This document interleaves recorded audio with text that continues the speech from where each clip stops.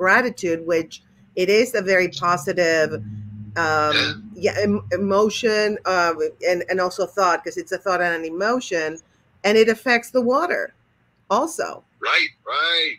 And water is eternal. Isn't it? That's why I said before that there's no way to destroy it. Right. When you die, it evaporates out of your body and joins a larger collective, and that's why I think it is the sort of physical, hands-on, you could point to it, thing you could call your soul. It records all your memories. It travels to another place where it mixes with all the other people's memories. It's been through you a million times. It's wild. Cycling out, coming back. And,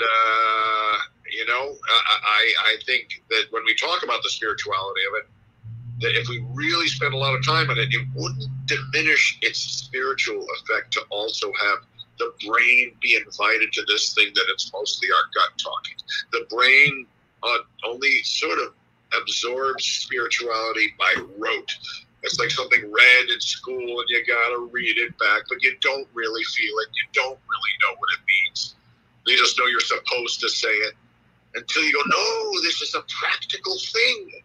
Oh, I see now. I see.